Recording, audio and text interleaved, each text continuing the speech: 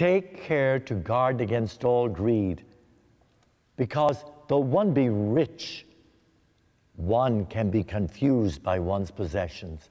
Paraphrasing the Gospel of Luke, but that's the essence.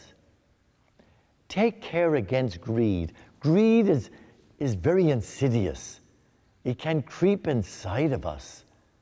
We find it in young children. They can become greedy. They don't want to share toys.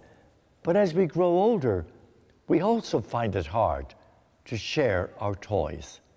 We want to keep ourselves insulated from anything that might dispossess us of what we perceive to be riches. But very often, what we perceive to be riches in which we place our security are the very things that can weigh us down from celebrating and enjoying life. We observe poor people. They share what they have without any fear of having less. Not easy for us to do the same. We calculate and we will not be generous. And I think greed can be in my heart sometimes, very subtly, and perhaps in yours. So today, make this a day of no greed in any way.